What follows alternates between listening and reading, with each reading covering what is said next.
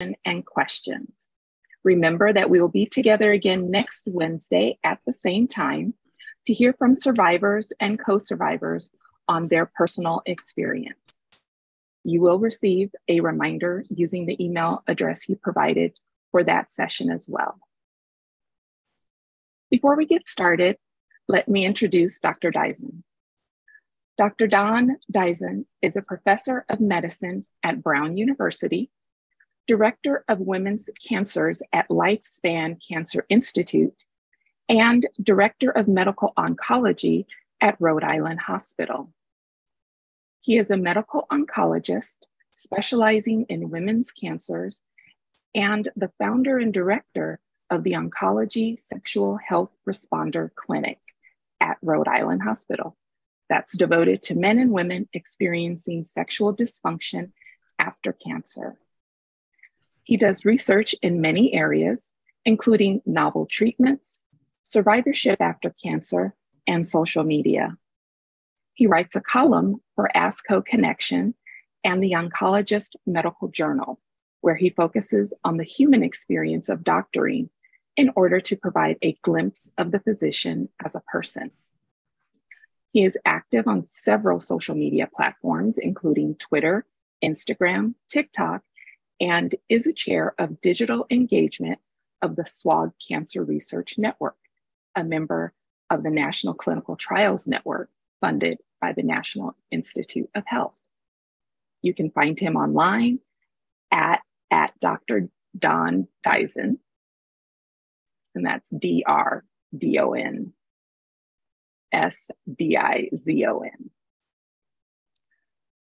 Just a few housekeeping items for today. You may use the chat to say hello and where you're from, as well as insights or your own experience. Please ask questions and also share your experiences in the Q&A box. All right, let's get started. So I have some questions ready, queued up here to ask. So Dr. Dizon, what is the difference between sex and intimacy? That's always a really important place to start. And just so you know, it's Dizon, kind of like the mustard. Thank you. You said it correctly when we first met. So sorry. No, it's totally fine. Well, you know, I think what's important to know is that sexuality and intimacy are related, but they're not the same in terms of a concept. You know, if you think of sexuality, it's there are multiple domains to that. One of those domains is intimacy. Now, it's an important concept because women and men think of it so very differently. And in the context of same-sex relationships, there should be more cohesion, but even there, things can change after cancer for the one who underwent the experience. But sexuality is a very broad term, and it encompasses all of what we think of when it comes to sexual health. So we're talking about arousal, we're talking about body image, we're talking about intimacy, satisfaction, even orgasm. So it's a combination of the biological, the psychological, and the social domains that govern sexuality. Intimacy is really just a portion of that. Awesome. Thank you for that clarity. So how can sex be physically different for someone after a breast cancer diagnosis? Well, you know, we'd like to think that, you know, whether it's a same-sex couple or a heterosexual couple, for sure, that attraction and sexuality really is a combination of both the physical as well as the, you know, almost spiritual realms, this idea of sensuality that draws someone to another person. Breast cancer can change so much and every aspect of sexuality, you know, at its most rudimentary part, because breast cancer changes the way someone appears outwardly, but also how someone feels about themselves internally. So that's the whole concept of, say, body image, you know, at its most extreme.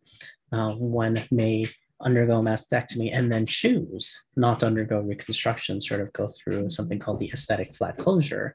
And while that person undergoing an aesthetic flat closure might feel that this was the right option for them, their partner may mourn who this person was when they met and as they knew each other, because there is still this concept of what one was drawn to physically when couples meet, and that is challenged after a cancer diagnosis. And certainly if you think of the aspects that change with, say, chemotherapy, the common agents that we use to treat breast cancer can induce hair loss, can induce neuropathy. Then all of a sudden there's a compounding of the impact of touch. So, erogenous zones may have switched or turned off. And all of a sudden, those aspects of touch, which used to draw someone into a more, sexual needing frame of mind, it's dampened. And certainly, even after chemotherapy, some may even lose the ability to achieve orgasm. The orgasm may be weaker than before, or it may be even more difficult to achieve any orgasm. And that kind of thing can be very frustrating, not only for the person undergoing it, but for the person supporting them, especially since, breast cancer is a social disease, and there are two people in a relationship, and those people are undergoing the diagnosis at the same time. And it can lead to so many barriers in terms of communication, because we don't give people a manual on how to navigate sexuality and intimacy after a cancer diagnosis. And quite frankly, for a lot of people, the changes do not make any sense at all, because we take someone who is sexually virile, if I can use that term, or someone who owned their sexuality before a cancer diagnosis. And much like a computer, you turn it on, it whizzes, something appears on screen, you get to work, and you're done, and it's fine. But after a cancer diagnosis, the computer might whiz a bit, but there's no picture on the screen, or it may turn off, and you're left wondering in the panic or even just confusion as to what exactly just happened. And the unfortunate thing is a lot of oncologists are still not at the point where this is a conversation that's easily had. So people are left alone or trying to navigate it for themselves. And then there's also another person who's an intimate partner who doesn't even know what questions to ask and doesn't really know how to navigate that with that person. Well, and you touched on internal feelings. So how can sex be emotionally different after a breast cancer diagnosis? I think, what I've seen in the context of a sexual health clinic is that when people, say, reach the end of the acute phase of cancer therapy, whether that be the surgery and the radiation, and chemotherapy, there is a divergence of expectations. And there's this issue where people feel like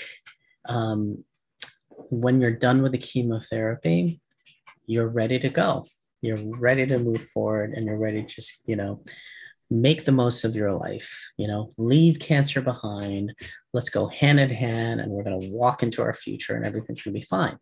That's a disconnect, because a person who just underwent that experience is not the same person. And we talk about something called the new normal. We talk about what someone has to adjust towards life after cancer. And that's a process. And I tell people it might even take a year before that happens. Yeah. But if you have a hormone positive breast cancer, if you have a BRCA mutation, if you had HER2 positive disease and you're on some sort of a maintenance therapy, the journey doesn't end with that last dose of chemotherapy. There's follow-up, there's surveillance, there's the checks, and there's the mammograms, and you're never really done with the cancer experience. So that disconnect can be very difficult emotionally, because how does one explain the lack of joy at the end of cancer? People want to ring a cowbell, throw a party, and oftentimes, and I tell people at that point, it's okay if you don't feel like celebrating, because there's fear of recurrence, there's fear of progression. There's also a lot of anxiety about having these tools we gave you to address cancer. We kind of take them away. We also take away the support. And so there's this isolation that also all of a sudden engulfs someone. And again, without the proper tools to communicate that, so many people are left trying to navigate it on their own. And I think that's something that webinars like this can address for them.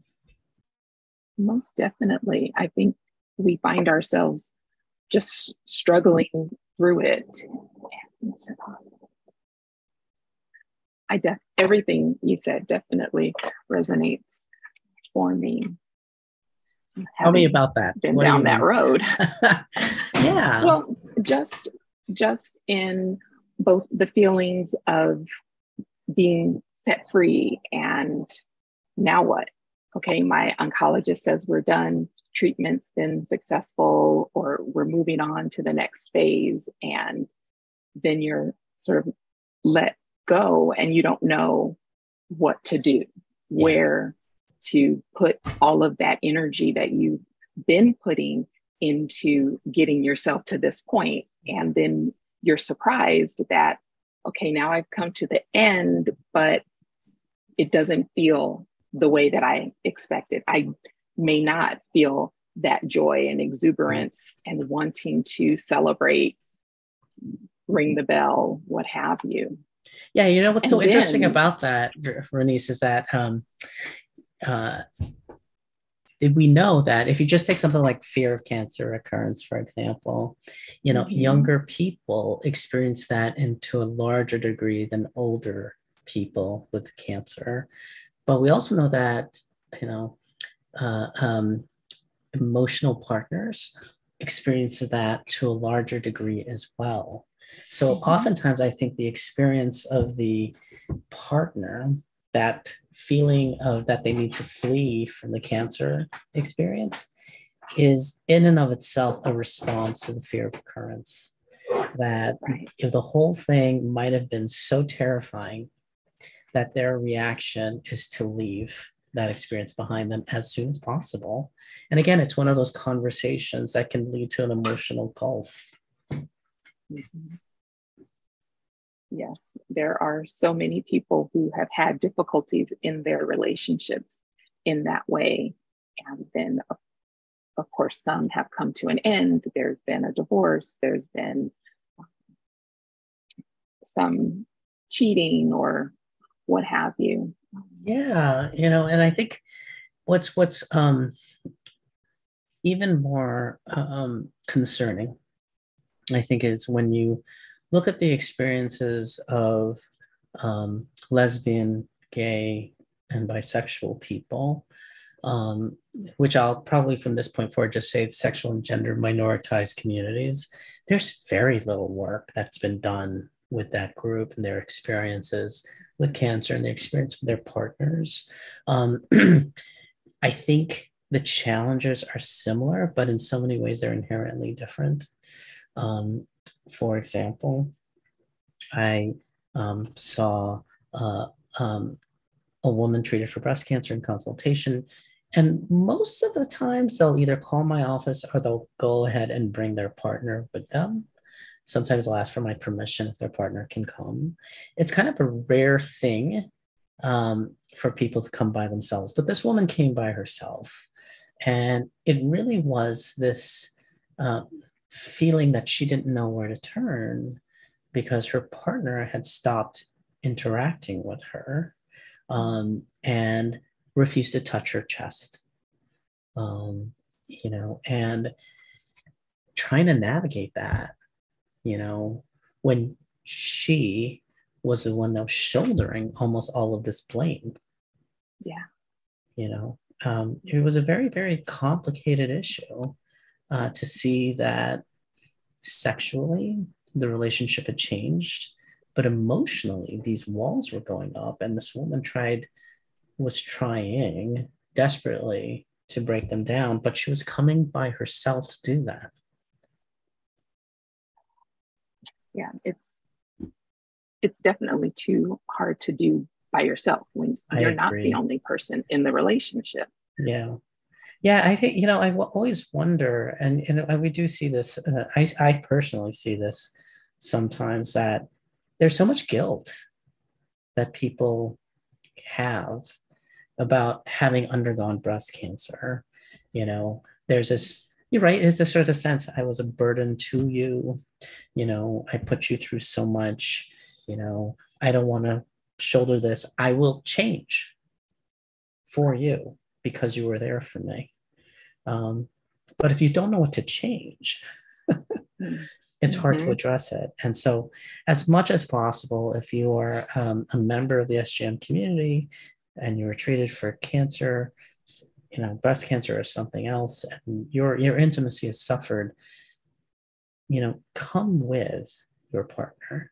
I think it's so important to do that because, it's kind of like we say, it's like, this is kind of like a dance, and both of you need to relearn the steps, but you can learn them again. What I really love about that is having that encouragement that you can learn them again and move through to recapture. Yeah, for sure. Well, there's so many people, right, Ronise, who's kind of say, I guess I gave that up for cancer as well, or I lost it. Yet I had another thing that cancer took from me. Yeah, someone even told me, it's like, I'm just damaged.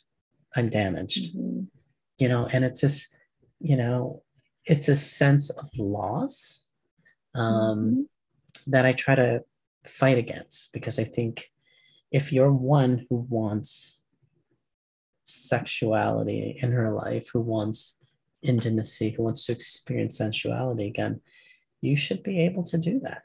Cancer doesn't not need to take that away from you. Most definitely. Why might desire or libido be low? And is there anything that one can do to increase it? Yeah, that's an interesting question, because really people who come to see me often say that they lack desire. It's the one thing. And I think for women, it's the easiest way to express that something is wrong with their sexuality by framing it in terms of desire. But when you peel that back, there are multiple reasons why desire is negatively impacted. And it's a rare thing in my experience where women treated for cancer will have a primary desire disorder, or primary issues regarding desire, meaning all the other aspects of sexuality work well, sensuality, touch, sexual attraction, sexual performance, orgasm, it all works. But at the end, they don't want it again. That's a primary desire issue. Most of the time, it's secondary because of pain with penetrative activities, because of sensations when touched, which is interesting. There's this concept my friend Jennifer Goss proposed of breast-specific sensuality, which is, over 80, almost 90% of women walking through a breast health center will tell you their breasts were an erogenous zone.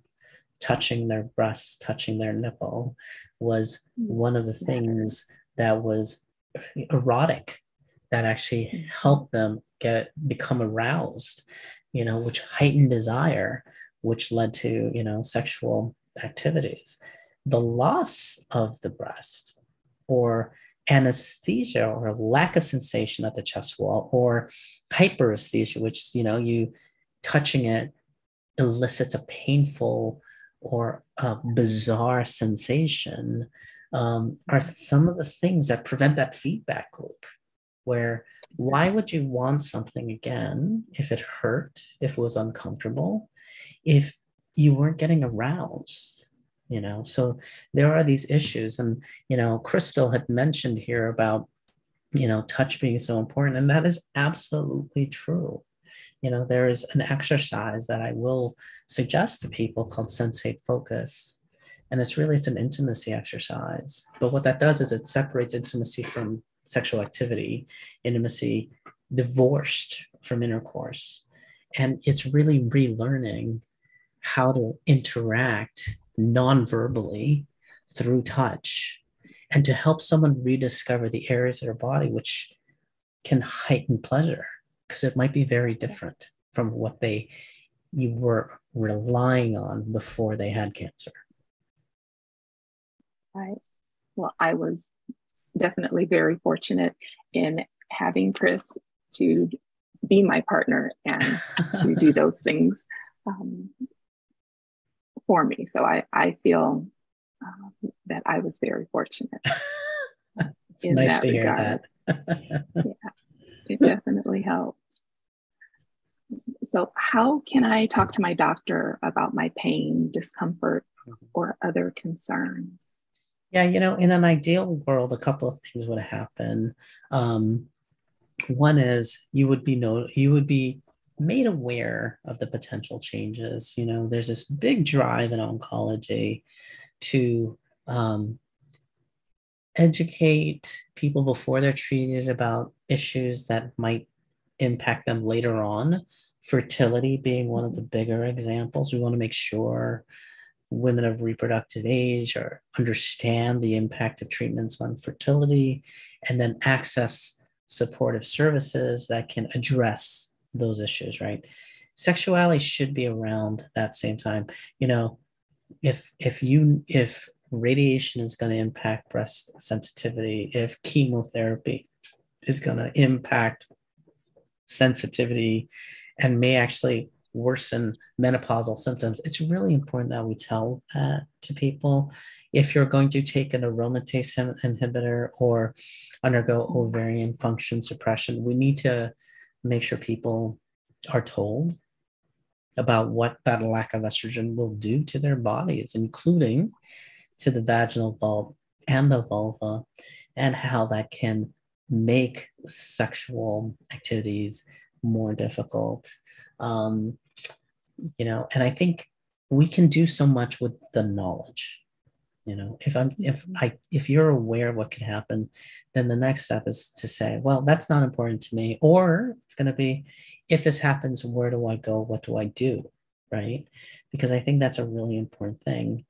What's happening now, I think, for most people is that they're given a side effect profile, but it's very peripherally touching on sensuality and sexuality. So what ultimately ends up happening is these experiences occur, and people are left wondering why, and they try to navigate it for themselves.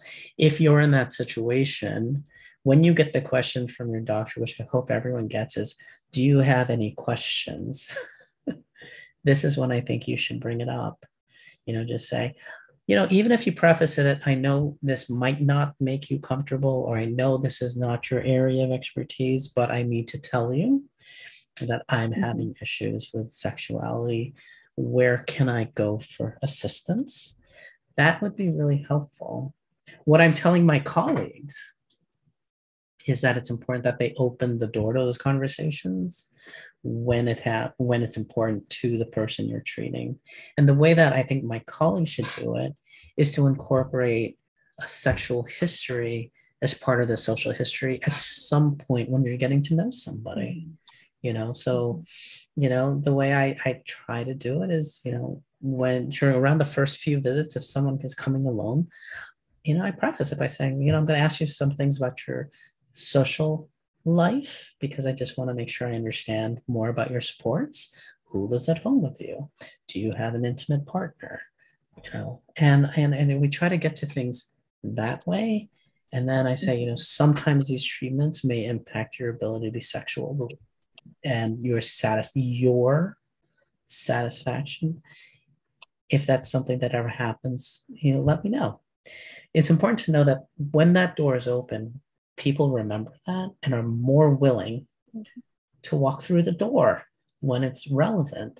But if you've never opened the door, to put an onus on someone treated for cancer to bust that door down, it's a very difficult thing. And it's not fair to ask patients to do that.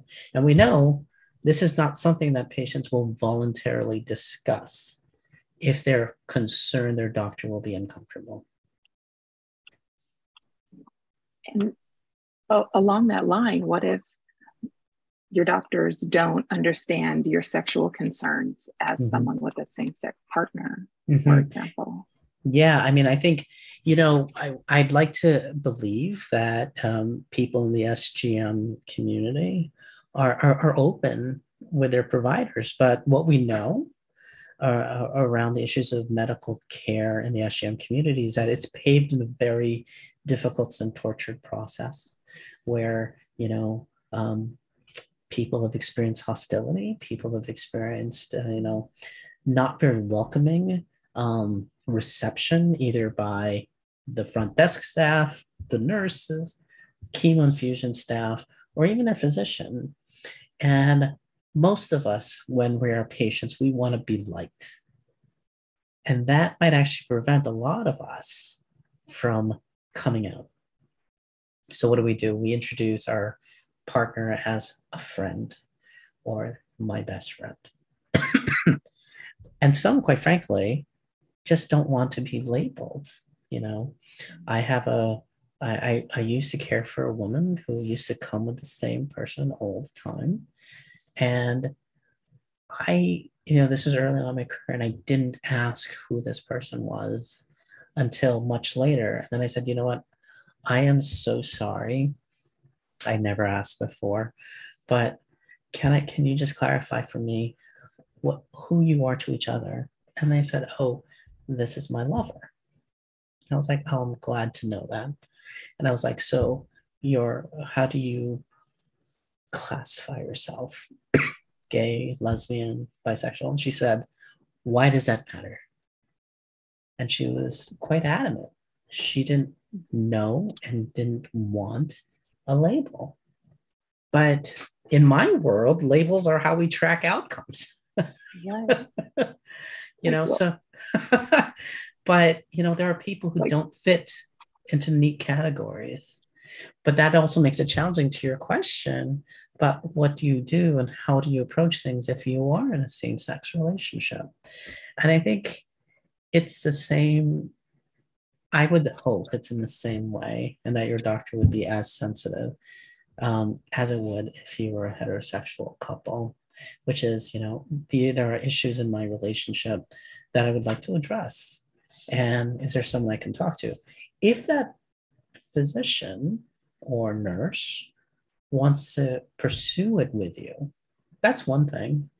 But you've given them the opportunity to refer you to someone who can help you, right? And I think that's really important, that you not put your doctor as the person who will be your sex therapist or who will be talking to you about, to provide that sexual counseling. Because quite frankly, what scares a lot of oncologists is that they're going to walk into something that they have no idea how to navigate. And the last thing we want to do, as people undergoing treatment for whatever, is to get bad advice.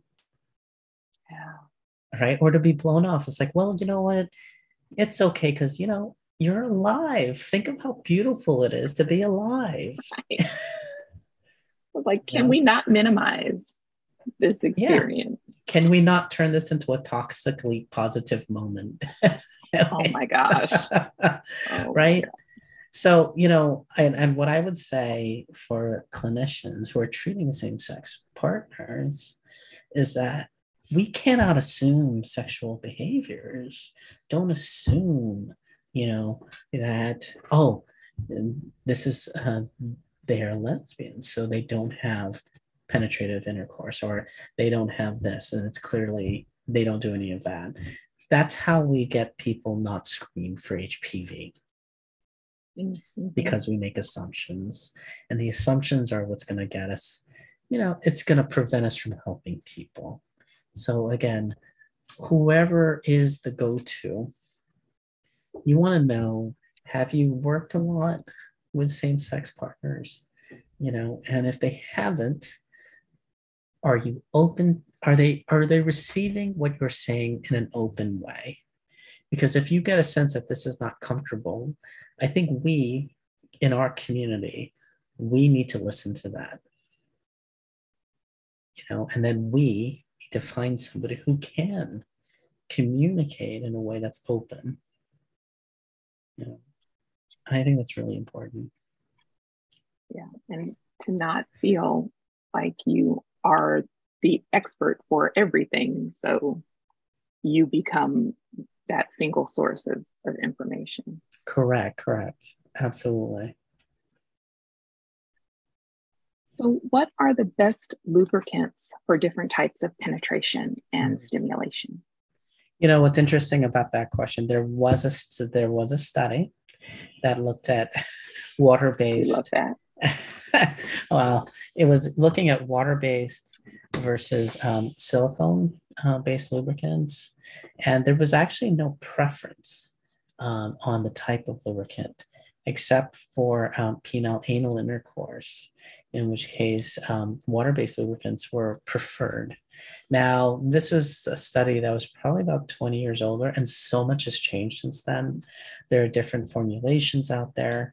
But what I would say is that for people treated for cancer, when it comes to lubricants, we want to stay away from anything that's flavored, that plays with temperature, because oftentimes the vaginal vault is either thinned or dried. And I think, those additional compounds may not help you recover.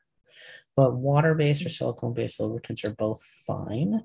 What I would also say, because I've had to say it explicitly, is that saliva is not a lubricant. It was never meant to be a lubricant and should not be treated as a lubricant. And on that, in that vein, what are your thoughts on coconut oil as a lubricant or moisturizer? Well, so I think any kind of natural oil is fine to use externally. There's actually a theoretical reason why sexual health experts don't suggest you use it internally, and it really has to do with bacterial contamination and overgrowth within the vaginal wall, which might lead to urinary tract infections. I've never seen a case of that. There is a very small study that looked at olive oil for vaginal penetrative intercourse. And, I think almost 80% of participants who use olive oil really appreciated and liked it. I have people I see who swear by coconut oil. But again, I think it's mostly about this theoretical concern that it might not be a good thing to use internally. But for external use, it's what I suggest and recommend as well. It's like, plant-based or natural oils, I think are fine to use externally. Are there some other tips or sex products that you would recommend to try? Well, so what I would say is that it depends on the goals of what you're trying to address or work on as a couple, or even as a person not in a relationship but wants to be ready for that time when they re-enter the dating world, right? It's important to get a pelvic examination if you're worried or experience vaginal pain with any kind of penetrative activity, because it matters where the pain is experienced. So if it's pain at the entry into the vagina or the vestibule, that is readily treated with a very dilute form of lidocaine.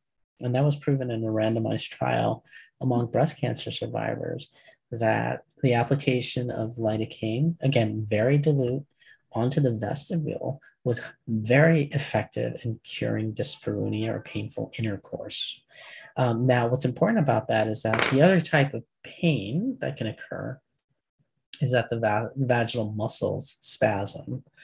Okay, so that experience of spasm is sometimes experienced as thrusting, pain with any kind of thrusting motion, and that will not be treated with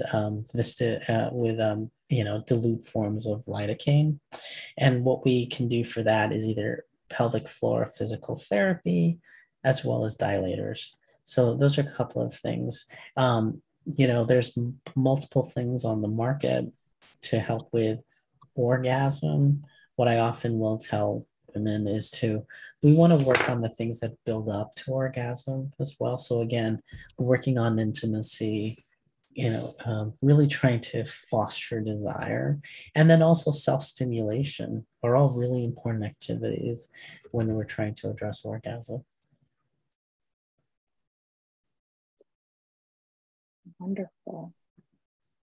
So, how can you include a sexual partner or potential partner in addressing sex and intimacy concerns, especially perhaps for those getting back into relationships?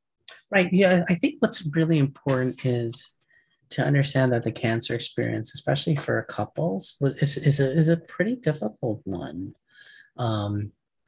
That the experiences are different, but it's a really a valid and highly emotional experience that both people have gone through. So one of the things I often will say is that have them participate actively in the counseling where you're learning about the changes that cancer did to one's sexuality. These visits for me take an hour, but I try to explain it to both people in the room so they understand how much cancer can impact the sexual experience and the sexual domains. Beyond that, I think one of the things is to try to talk about the experience in ways that frame it as I experienced, and so a lot of that is not to use language that could be construed as blame, so saying, you weren't there for me, or you won't touch my chest wall, after a mastectomy. Turn that around from the experience you witnessed to the experience you have, which is, when I undress, I'm very conscious of my chest, and, I wish you could touch it.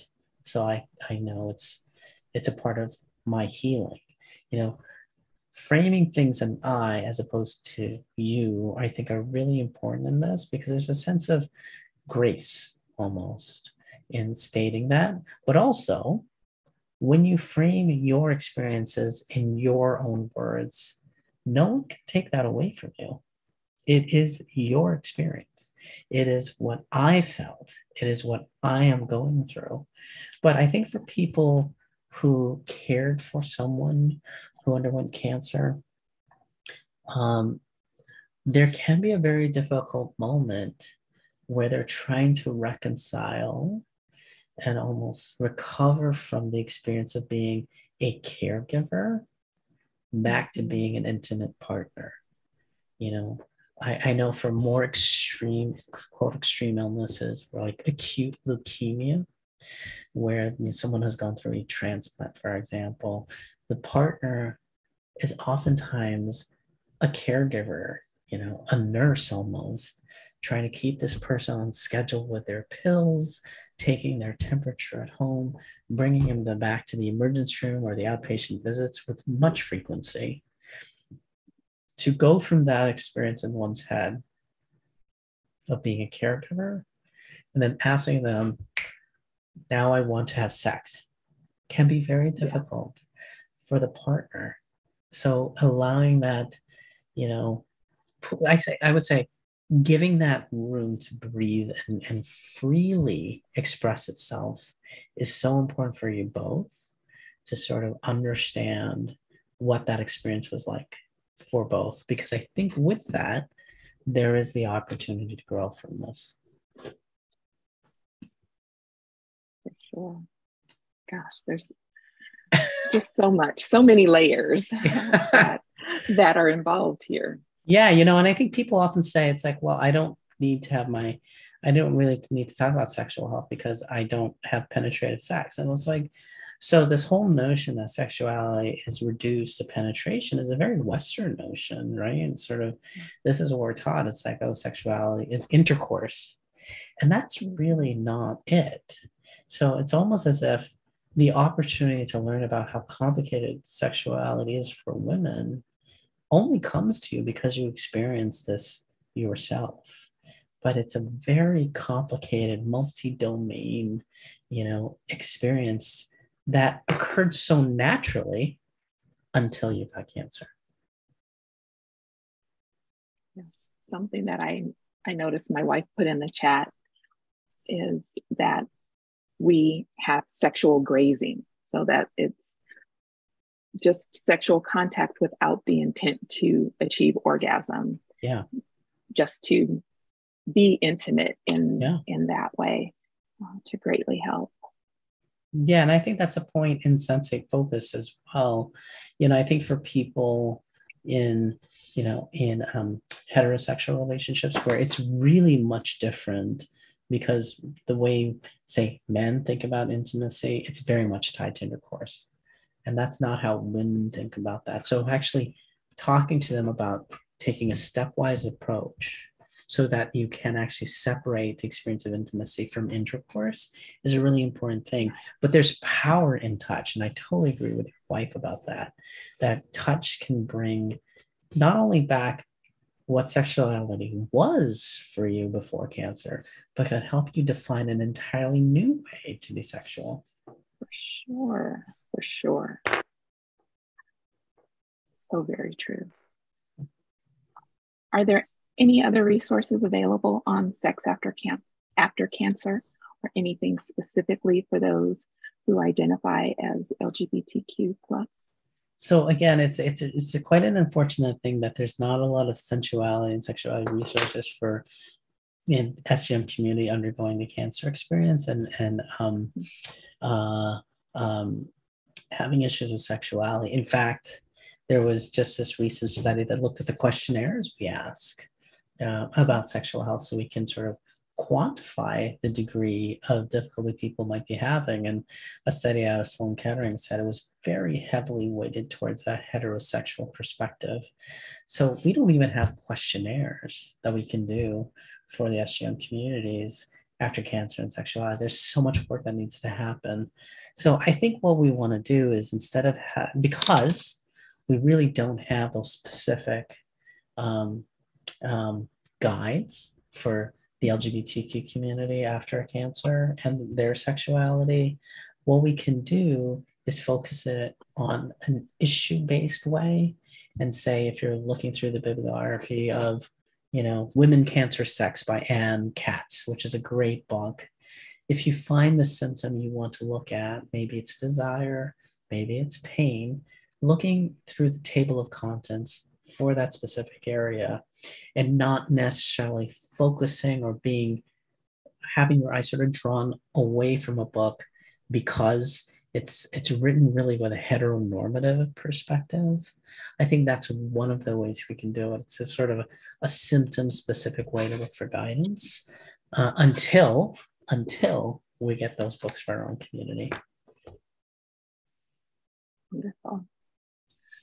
So let's take some questions that have been posed in the Q&A box. And folks, if you still have questions that you would like to ask, please do put them in the Q&A box and we can get those answered for you. The first is, can you say more about the impact of aromatase inhibitors and ovarian suppression?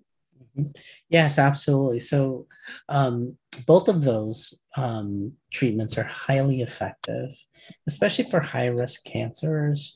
And for simplicity, high-risk breast cancers are those that required chemotherapy. So for younger women, go ahead. So sorry. Oh, no. So I was going to ask about the impact of those things in the effect that they may have on our sexual function. Yeah, absolutely. for women who have to take these medications or are being recommended to, unfortunately, ovarian function suppression and the occurrence of a much earlier menopause, as well as the combination of that, say, with aromatase inhibitors, because you can't use an aromatase inhibitor in younger women if their ovaries are working. So we need to suppress the ovaries to give them an aromatase inhibitor, right? The combination of them both can be very, very difficult. So it can cause the genitourinary symptoms of menopause, so vaginal dryness, vaginal atrophy, changes in orgasmic thresholds, can cause pain with penetrative activities. It can actually dampen desire as a primary side effect. In fact, there was a really nice study in the journal Menopause about the effect of just the aromatase inhibitors, and across all sexual related activities, there was a dampening from the aromatase inhibitors. But beyond that, ovarian function suppression can, in younger women, it's been my experience especially, it can cause some psycho-emotional distress that can make it very difficult to even devote time or energy into a sexual relationship. So, unfortunately, I think they're very powerful drugs in our treatment armamentarium, but the cost can be very significant. Yeah. So along that line, how can I accept my body after all the changes? So two things about that, which I think is a really important question. Number one is that I think time, it will be your friend in terms of gaining an acceptance of who you are after cancer. It's not an instantaneous process, and this sort of quest for your normalcy can take time. So I think part of it is allowing yourself that time to quote heal. The second is that, there was actually a very nice study about the power of group therapy in people who have issues with their body image. And I think surrounding yourselves with people in your breast cancer community who are having issues in adjusting to life after breast cancer, whether that be a virtual support group, which YSC has, or even a virtual support group in your own community, there's very nice data that, apart from just, psychotherapy, that the community can heal each other. I think it's a really powerful thing. Definitely. I have to say that has been my experience throughout. Yeah. It's crucial. And there's data. So you're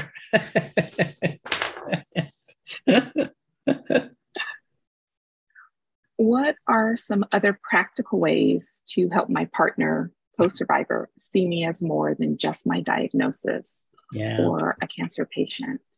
So I think part of it really is allowing them the space to express themselves, because again, I think for partners who watched, you have to understand how helpless that situation is, that they can't give you your hair back, and they can't stop the nausea, they can't stop this cancer, and they can't stop what you're going through. There's very few ways, very few times in one's life as a couple where you're going to feel that powerless, except in the medical setting, where you can't do anything to help someone go through the experience they're going through.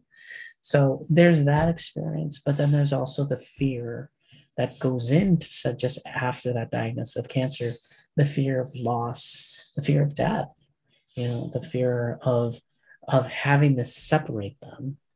So the trauma that someone's partner went through is also very important to acknowledge and give breath to. So oftentimes, if people are having a difficult time sort of navigating, it's where I think I can be helpful in that sexuality health clinic, because I can give them the permission to sort of talk about the experience from their viewpoint. And then it's a time where I can also, sort of gently, urge them to phrase things in a way that expresses what they went through rather than what you put me through, because even if it's not met that way. This is a place where you're walking on eggshells, the both of you. You're walking because you don't want to hurt anyone's feelings. You really want to move forward, and you really want to do it together. So you need that safe space to sort of express it. But then the other thing is, you know, I like to have couples express to each other their wishes and their desires. Sort of, I wish, I want, just this kind of language. I think it's really important. So, what do you want right now in terms of your relationship? Where do you want to go to, and what do you fantasize about? Sort of, what do you wish for? And then oftentimes it's eye-opening for the couple to hear from each other about what they want, because it's never anything, out of reach. It's like, I want to see you smile. I wish, I wish I could sleep through the night without worrying about you. It's really, I think for most couples, there's just so much fear at the end of treatment that I don't think many people know what to do with it.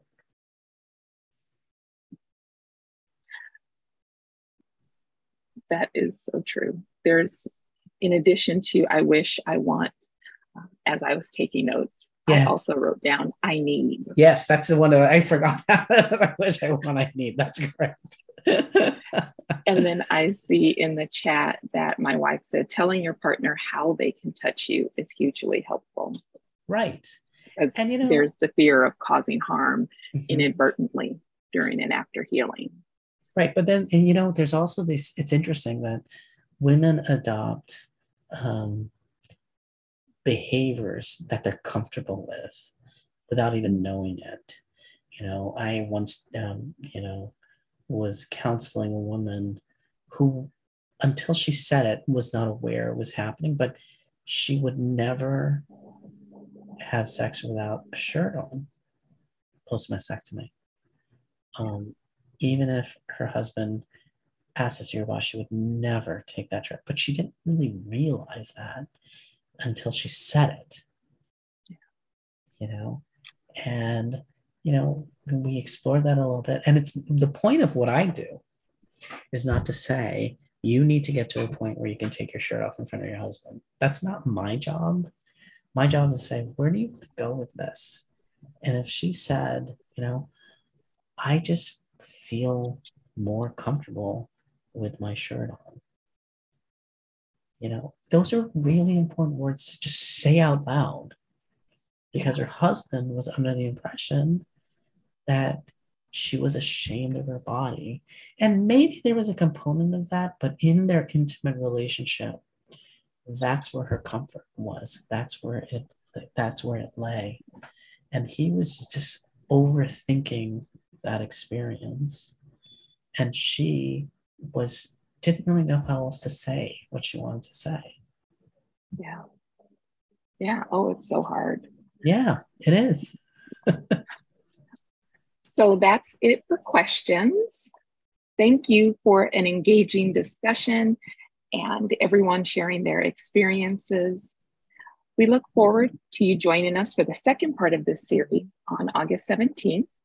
Again, you will receive a reminder via the email address that you provided to register for that session as well.